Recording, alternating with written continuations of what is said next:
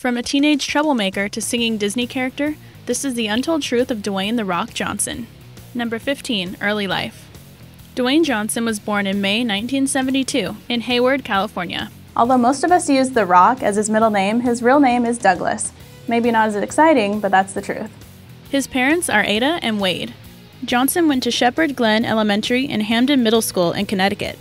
He also attended high school in Honolulu, Hawaii. Then, once he reached 11th grade, he moved to Pennsylvania and went to Freedom High School, where he started playing football. Apparently, Dwayne already weighed 225 pounds and stood at 6'4" in high school, so it's no surprise that he would be picked up for the team. Other students allegedly thought he was an undercover police officer because of his size. Number 14. Wrestling career. Pretty much everybody knows that Dwayne Johnson was a wrestler for a significant portion of his life. It's no surprise considering his family's background in wrestling. His dad was a professional and went by Rocky Johnson. His grandpa, Peter Maivia, and his grandma, Leah Maivia, were both involved in the sport as well. In addition to his close family, Dwayne's uncles, Afa and Sika Anawai, and cousins, Rodney, Salofa, Matt, and Eddie were all wrestlers. When Johnson first showed interest in the sport, his father was resistant, but he eventually agreed to train his son. In 1996, a wrestling veteran named Pat Patterson scored him several tryouts. After he won the USWA World Tag Team Championship 2 times that year, he signed a contract with the World Wrestling Foundation, or WWF. He began wrestling professionally with the name Rocky Maivia.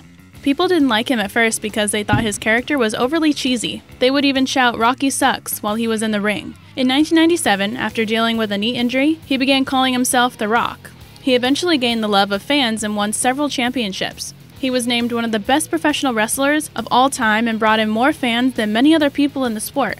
John Cena even called him the biggest superstar in the history of WWE. Johnson brought in the most pay-per-views in the world in the history of the WWE, as well as the most pay-per-views domestically speaking. He originally left the WWE in 2004, but continued making occasional appearances. Number 13. Football. Before he became a professional wrestler, Dwayne Johnson was a football player. We already mentioned that he played in high school, but his football career went farther than that. He received a full scholarship and played defensive tackle for the University of Miami. He played on the Miami Hurricanes national championship team in 1991. However, he suffered an injury that left him unable to play for some time. He was replaced by Warren Sapp, who eventually made the NFL Hall of Fame. After taking time to recover, Johnson joined the Canadian Football League's Calgary Stampeders in 1995. However, they cut him after just a couple of months. Dwayne has spoken about how terrible his senior year of college was due to his injury and replacement on the Miami Hurricanes. He also said the cut from the Calgary Stampeders had a significant effect on him, leaving him depressed and at an all-time low. But he said that his failures ultimately helped him, and since he became a successful wrestler and actor, we can all agree that he was right. Number 12. Citizenship. Although Dwayne "The Rock" Johnson is perhaps most widely known in the United States, he has citizenship in other countries as well. His mother, Ada Johnson, is Samoan, and although she is an American citizen, Dwayne was notably able to get Samoan citizenship through her and her immediate family. Johnson's father, Wade, is Canadian, so he received Canadian citizenship in 2009, making him a citizen of 3 different countries. You could say Dwayne Johnson is a worldly man. Number 11. Actor.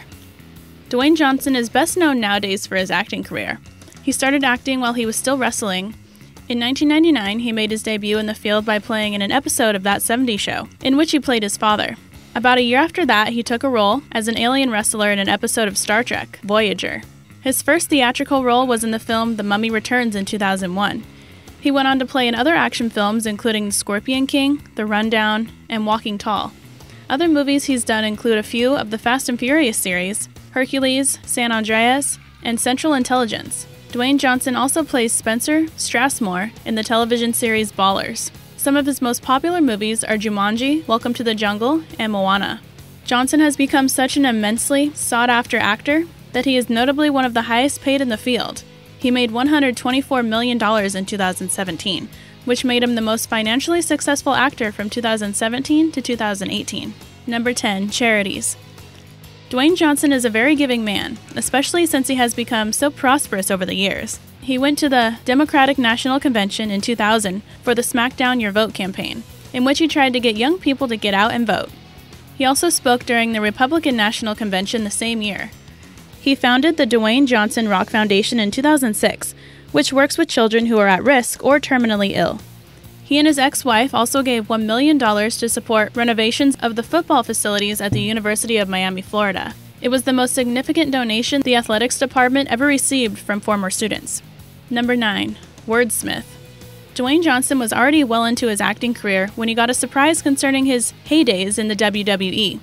In 2007, Merriam-Webster decided to add 20 new words to the dictionary, one of which was The Rock's favorite term to use while he was wrestling, SmackDown.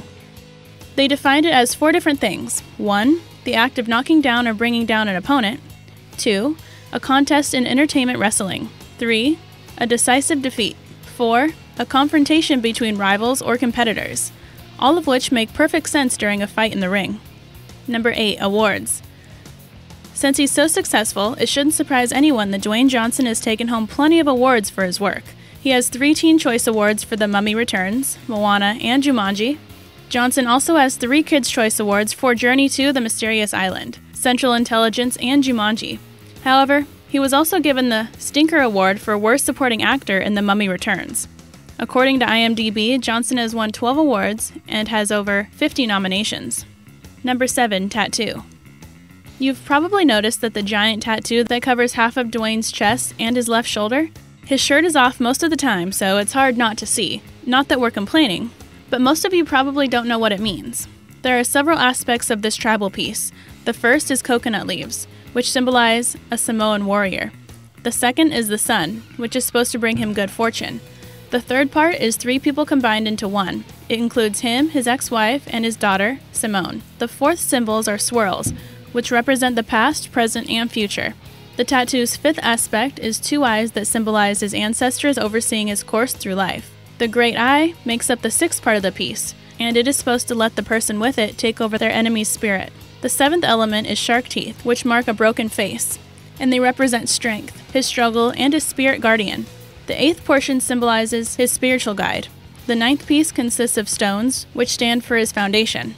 Lastly, the 10th component is a tortoise shell, which helps to ward off evil spirits. These things aren't easily noticeable since the tattoo is comprised of tribal symbols, but even if you don't know what it means, there's no denying that it looks really cool.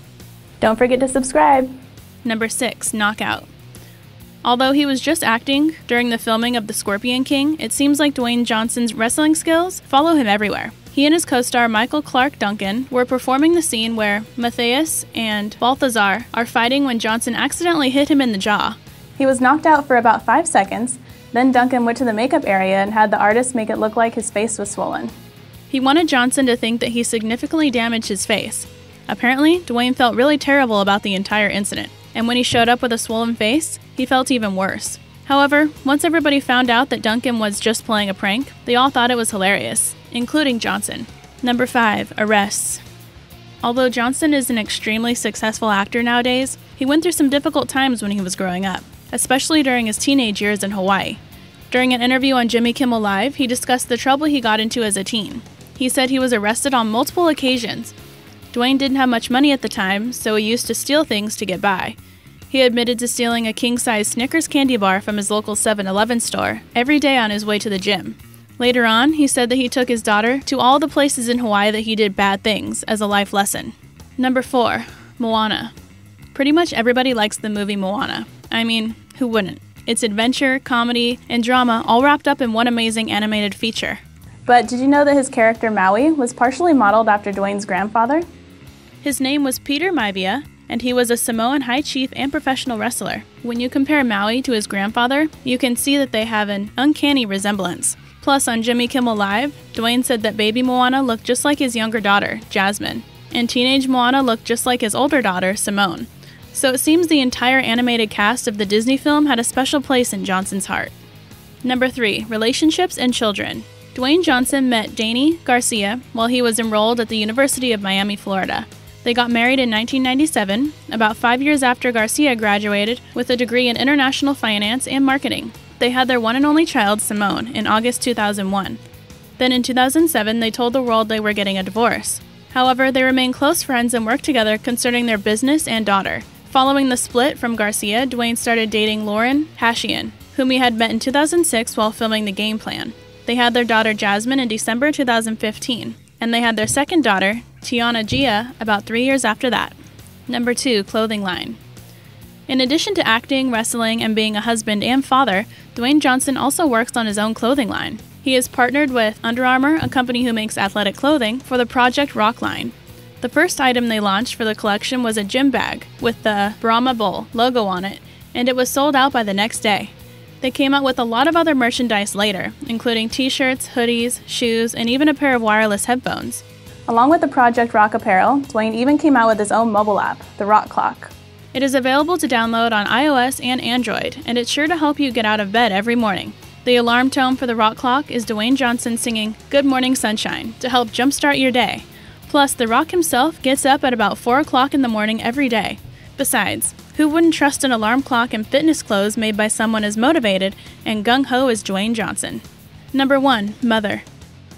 Although Dwayne Johnson's life seems pretty glamorous, especially since he became so successful through his acting career, it hasn't always been rainbows and butterflies. In February 2018, he posted a story on Instagram that gave us a glimpse at his behind-the-scenes life. He wrote that when he was just 15 years old, his mother tried to take her own life. He was in the car with her as they were driving down Interstate 65 in Nashville when she suddenly pulled over. She stepped out of the car and started walking into oncoming traffic. Dwayne said big rigs and cars were swerving out of the way, not to hit her. He stated that he had to grab her and pull her back onto the shoulder to save her. Apparently his mother doesn't remember the incident to this day. Johnson further noted that, "We always got to do our best to really pay attention when people are in pain. Help them get through it and get them talking about the struggle and remind them that they're not alone. We got lucky that day when I was 15, and that ain't always the case." Today's feature comment comes from Rose on our If a Woman Has These 15 Traits, Never Let Her Go video. Thanks for the comment, Rose. Remember to leave your comments below, and we might feature you in a feature video. Hope you enjoyed the video. Don't forget to like, comment, and subscribe, and I'll see you in the next video.